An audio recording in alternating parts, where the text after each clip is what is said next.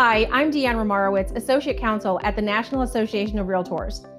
In an effort to raise awareness, NAR dedicates the month of October to cybersecurity. This week, I'd like to talk about cybersecurity measures and what our members can do to continue working smart and prevent cyber attacks. According to the Internet Crime Complaint Center of the FBI, real estate wire fraud is the number 5 category of fraud out of 33 categories. In fact, from 2018 to 2019, the amount of real estate wire fraud increased 48%, resulting in a total of $221 million being stolen as a result of real estate wire fraud. Malware, data loss, and hacks are very real threats in today's real estate industry.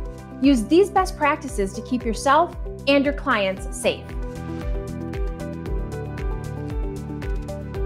The most important tip is to educate yourself and your clients and learn how to identify the red flags. Email compromise is the #1 cybercrime right now, and this is where it all starts.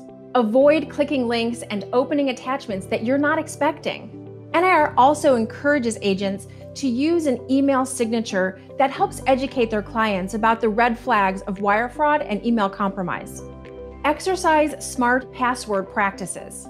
Use a different password for each of your email and online accounts, because using the same password increases the chances that that password can be used to hack into other accounts. Use a password that's 8 to 15 characters in length, a combination of upper and lower case letters, numbers, and special symbols. And when it's available, use two-factor authentication to help secure your account.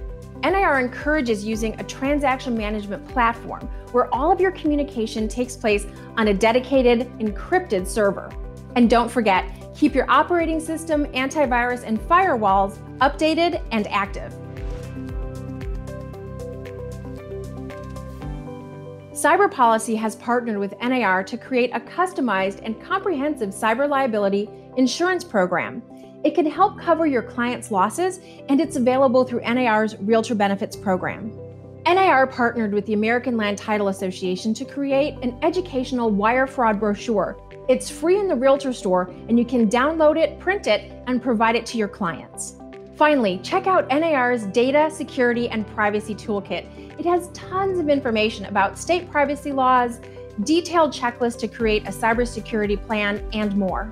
Now, more than ever, we must use virtual tools safely. That means that cyber protection cannot be an afterthought. For more information about cybercrime and cybersecurity, please visit nar.realtor/data privacy security. This will also be our last Pivot in Place message this year. We launched this series at the beginning of the pandemic in an effort to provide helpful information and reassurance at a time we were all facing so much uncertainty.